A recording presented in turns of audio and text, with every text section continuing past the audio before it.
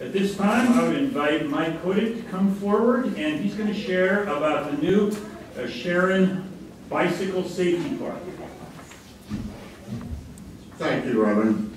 Good morning, and thank you for inviting me to speak to the parish today.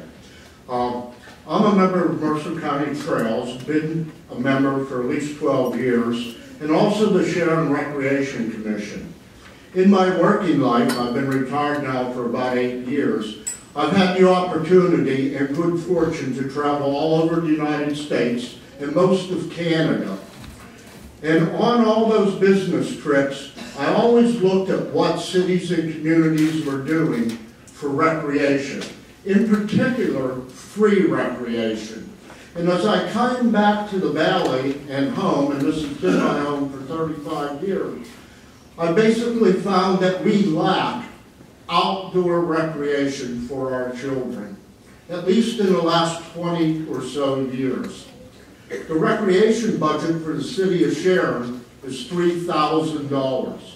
And as a member of the Sharon Recreation Commission, we recently took over the North Sharon Fire Hall, and we did that to ensure we kept the ball field, the Little League field over there. We were afraid if the fire hall went to ruin, the land may be sold and developed in some other way. There's also a playground at that fire hall, which most people didn't even know existed because it was obscured with trees. We got that area cleaned up, and I'm proud to say it is one of 2 playgrounds in the city of Sharon. We don't have the money to do a recreation program there, but we do have the playground. Now, biking all across America is an avid and big-time sporting event for people of all ages and children. Pickleball is another, and it seems like Buell Park is able to get all these things, yet the city of Sharon has been lacking. So 7 years ago, I took a small group from Buell Park, Tom Custer and Tom Roskus, and we traveled down to North Park in Pittsburgh and looked at what they had for free bicycling opportunities for children and adults. They had a mountain bike trail, they had a pump track, and they had a skills track. We came back, and I'm proud to say I helped the park build the pump track. And a bunch of volunteers built the mountain bike track. But they left out that skills part. So in the back of my mind for 7 years, I've been dreaming of building a skills and safety park for children. And I wanted it in Sharon, not at Buell Park. I convinced the city of Sharon to donate the land. They didn't give me any money, but they did donate the land. And I hired a construction company out of Sandy Lake, Pennsylvania, PA, and they're the group that built Sharpsville's Trout Island Trail. And they've worked with the Trails Association for years. Currently, we're working up in Greenville, building another section of Trout Island Trail. So I convinced them to design for me a bicycle playground and safety track for children from the ages of 5 to 15. This is some of it. We broke ground last month. It's not fully funded, but your church did make a sizable donation to this project, as did 35 other nonprofits, businesses, and individual people who were willing to invest in the health and wellness of our children. I'm not an avid cyclist, but I am a parent and a grandparent.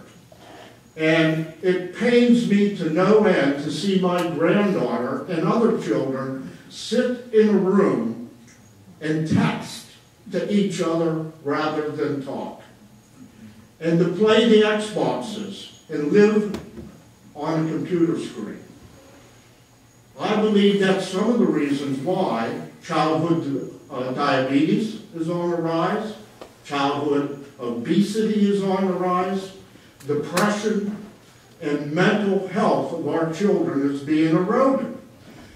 The quality of life today may be better in some ways, but when I was a kid, and again I'm 73, when I was a child, when school was out, I jumped on my bike, grabbed my ball glove, pedaled to a field somewhere and played pickup ball, or went to a basketball hoop and played basketball and interacted with other children my age, of all creeds and colors. That's not happening today. For a child to play sports today, hockey will cost the family minimum $5,000 if your child wants to play hockey. If they want to play baseball, Little League, it's not cheap.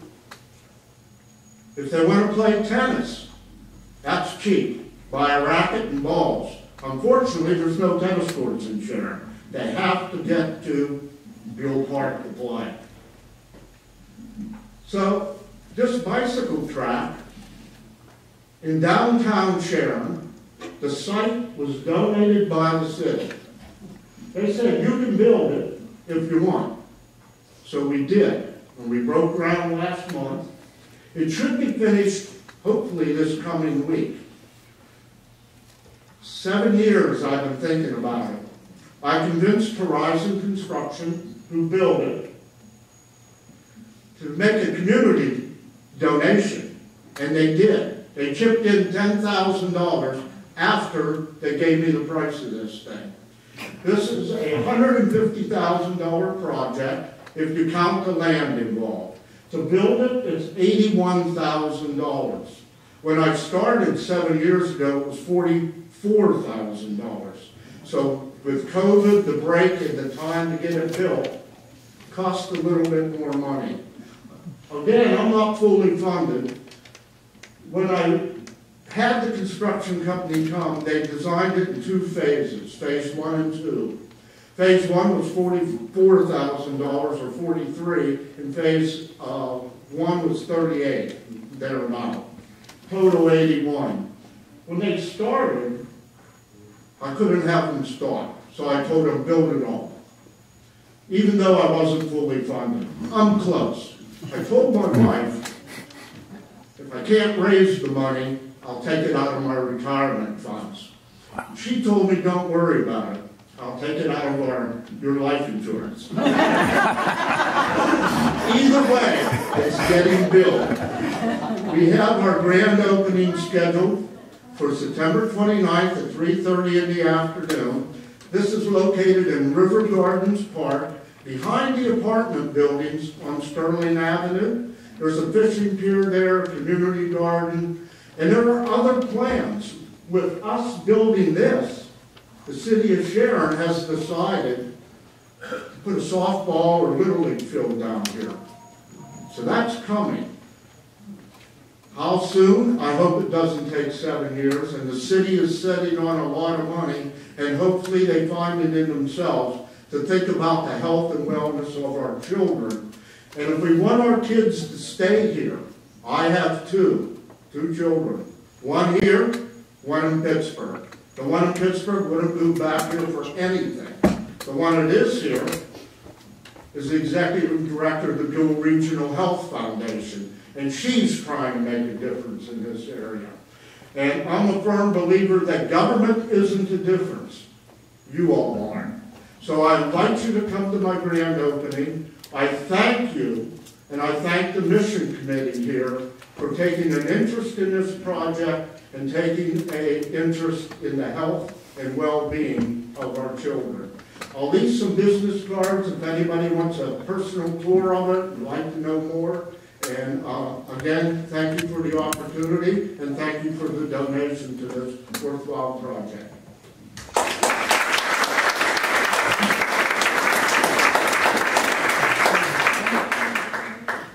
My thank you. First Church and our mission team are very pleased to support that bike safety park.